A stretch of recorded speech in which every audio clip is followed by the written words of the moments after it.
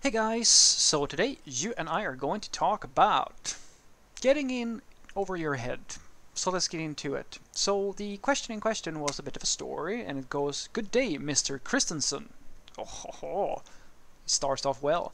"I am sorry to bother you with this small request for advice, but I would be very appreciated. I'm a very appreciative follower of the information shared on your YouTube channel. I am in Zimbabwe, Africa, and I think it's really valuable." Well, thank you. That's a far away, but thank you so much for tuning in.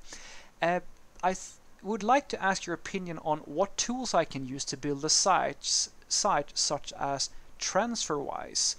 A prospective client sent me a cold email wondering if I could build something similar for them. I know JavaScript well, and I'm decent with React. I can also learn new things really fast. What skills and tools would you think I would need to pull this off? So, I actually cheated a little bit here because I kind of had to. And I went and had a look at this application, and from what my understanding, it is a transfer system. It's a it's an international money transfer application where, in essence, you're paying them to give out money somewhere else, and they are most likely going to take a little bit of an overhead for you to just be able to move that money around. This is a very popular. Well, it's not just startups, but a lot of startup ideas are oriented around the same sort of thing, and they're making quite a lot of money around from this. I'm not going to tell you exactly why, but you can imagine why. So, when I had a look at this, and I wrote back to the subscriber, luckily he kind of explained later on, because from this question, my first gut feeling was, and I'm not sure if any other seniors are listening into this, but my first gut feeling was, since he says that he knows JavaScript and he's decent at React, I am guessing by the sheer fact that he's asking me for advice on what tooling to use for this application, that he is a fairly junior profile. He hasn't done all that much work in software engineering, software development yet, and that's fine. There's no problem with that. But what I wrote to him and I said is, I need to understand if what you're trying to ask here is should I build the UI, or are you building the UI of this thing, and someone else is gonna take care of the back end, or are you going to be the full stack developer and build the whole thing? Because if you're gonna build the whole thing, you are way most likely over your head here. There are very few things that are both technically and legally as complicated to deal with, if we're talking about compliancy and things of this nature, as money. Whenever you're taking in credit card information or anything like that, I mean, it might be different if you're in Africa. I don't know exactly what the law system looks like there, but here in Europe it is a shit show. There is so, like, if you're going to do international, like, you have to have compliancy in place, and that is not just at a, like, it's not like you go and get compliancy approvals in a week or a day or something like that. It takes a lot of time and resources, and usually you need a specialist of some sort. You need someone who really knows this stuff, and then you have to work with the government to actually get approved to do this sort of thing.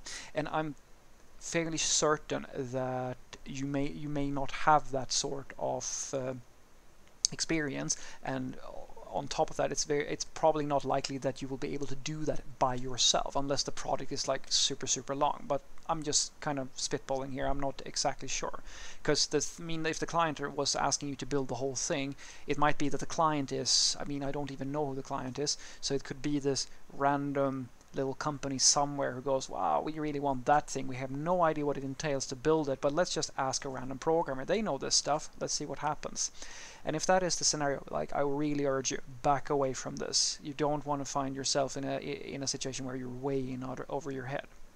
However, if you're going to build a front end, which I had a look at this application as well, and it seemed to be a fairly straightforward interface. I honestly, I was a little bit saying that it's borderline that I would do this myself if I were to do this, or it was my job. It's borderline that I would do it with just vanilla JavaScript, and just CSS and HTML, because it was at least the initial thing is fairly simple if you're just going to make a landing page or something like that, but I'm guessing you're going to build the whole application, and it's a more sophisticated application than that, especially when you're dealing with money transfers. And well, I'm not saying specifically money transfers, but the general UI, at least from my perspective, you can go and have a look at it yourself if you're interested. Transferwise.com is it is an interface where I would say you should probably go with React here, and I gave the advice back because the subscriber actually wrote back and said, no, I'm just gonna make the UI, which made me very relieved that it's just that part.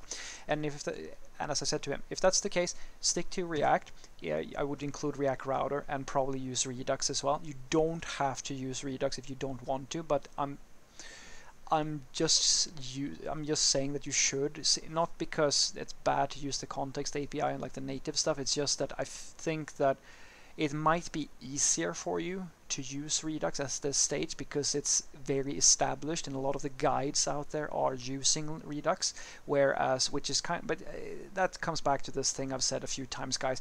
If something gets popular and it becomes like the de facto standard, it's going to stick around for a long time because people get excited about it, we create a lot of content, and then it becomes much more relevant in the search engines and so forth, even though you could do without it.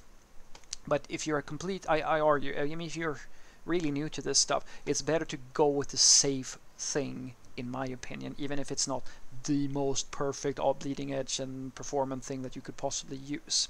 So what I want you to take away from this is that if you should sometimes say no to projects, because some projects are really hard from not just from a technical perspective, from a legal perspective, from like we have to and this is hard if you're a beginner. So I'm actually very happy in many ways that this person reached out to me. So I hope I gave good advice here, because if I had been in this situation, I at the very least have worked. Like I know, like I work with compliance in my job, and I know what it means to actually get the licensing and actually set up all the infrastructure and like the security aspects to it all. It's a pretty big deal. Like it's not like just at the code level, it's in hosting solutions. It's also about internal mechanics in your company, security in the company itself. So when you know this stuff, you kind of get a feeling for, should I say yes, should I say no? Because some projects are simply not feasible to take on as a single freelancer. You need a team behind it. That's usually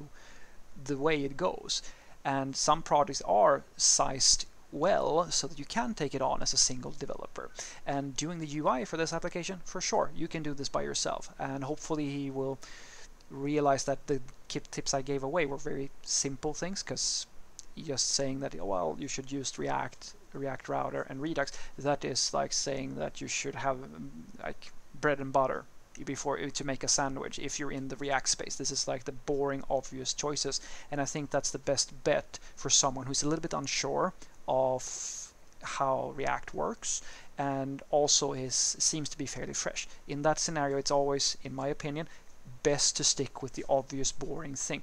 Don't get adventurous with a serious projects unless you feel that you have the experience to try things out. Have a great day.